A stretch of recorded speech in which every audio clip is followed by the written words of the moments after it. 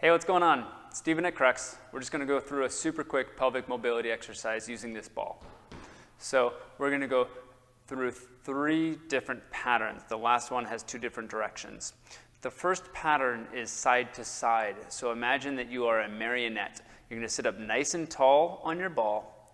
Shoulders are tall, head's tall. Imagine you've got a marionette string attached to the front of this hip and to the front of this hip. And what we're going to do is raise that up, each one at a time. So as I'm lifting my left hip up, imagine I'm lifting here and then I'm lifting here, back and forth. All of this movement is just using my pelvis back and forth. As I lift my left hip, my right butt cheek is pushing down into the ball. As I lift my right hip, my left butt cheek is pushing down into the ball. Back and forth, do about 10 times to either side. Then I'm going to do forward and back. So for this one, I'll show you from the side. Imagine your pelvis is a bowl full of water. You're going to pour water out the front of the bowl and then out the back of the bowl. It looks like this.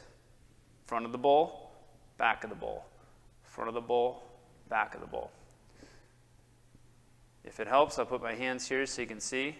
Pouring water out the back, pouring water out the front. Back and forth. 10 times like that, back and forth. Good. The last variation is circles. So you're going to try to gyrate your pelvis all the way around in circles. The bottom of your pelvic floor is making circles on the ball. So you go clockwise and then you go counterclockwise. This is the 2 different directions. Now, notice I'm keeping my chest nice and tall, my head nice and tall this whole time. So you're going to go back and forth a few times. Really great for spinal mobility, pelvic mobility, moves through those hips really well. Let me know if you have any questions, and thanks for checking out our videos.